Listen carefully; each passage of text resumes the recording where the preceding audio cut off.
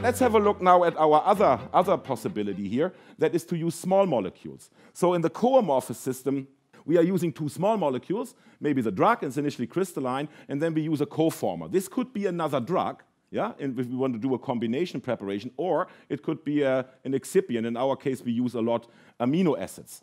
And what we can do then is to make a co-amorphous form, and we see, for example, with the amino acids, that we are reaching fairly high glass transition temperatures. This is because the amino acids themselves have a very high melting point. They have a correspondingly high glass transition temperature, and if I mix them with the drug that has a lower TG, according to a Gordon-Taylor type relationship, we are getting a TG somewhere in the middle, so much higher than that of the pure drug.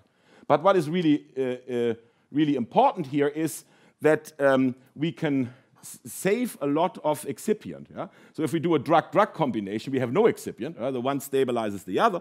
If we take a drug amino acid, we have the exact same thing that Carl already mentioned, is that we have to consider the molecular weight difference. So if your drug has a molecular weight of over 500, the amino acid has a much lower molecular weight. Your weight ratio is something like 70-30, yeah? 70% drug, 30% excipient. You also brought this interesting concept, co-amorphous systems. Not many people are familiar with it. Could you perhaps explain what's the difference between co-amorphous and amorphous solid dispersions? How do they compare? What are the advantages of co-amorphous systems? So we just talked about the load and how much drug can I actually load into the polymer without risking crystallization of the drug. So how much until I reach the saturation solubility. And typically this will not be a very high percentage. Maybe 20-30% of drug can be loaded into a polymer, and then you're reaching the saturation limit. So you do have potential challenges there in that you have a high concentration of your polymer. So you have a lot of excipient that you're using. So depending then on the drug dose, if that is high, you are ending up with a large volume of your amorphous solid dispersion, maybe too high to be put into a single tablet. So the co-amorphous systems are different in the sense that we are not using a polymer, but we're using another small molecule. And this other small molecule then interacts with the drug molecules to form heterodimer structures, and these structures can stabilize each other in the amorphous state. So one example of these are the amino acids that we have used quite a bit.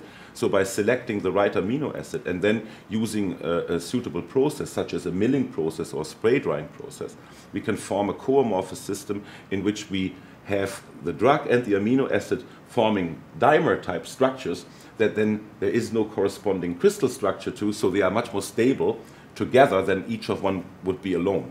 And then our ratio of drug to polymer, drug to amino acid is depending on the molecular weight of the drug and the amino acid. So if the molecular weight of the drug is very high, or comparatively higher than that of the amino acid, we can end up in ratios of maybe 70-30. So we have now a much higher ratio of drug to excipient, which is advantageous for further downstreaming.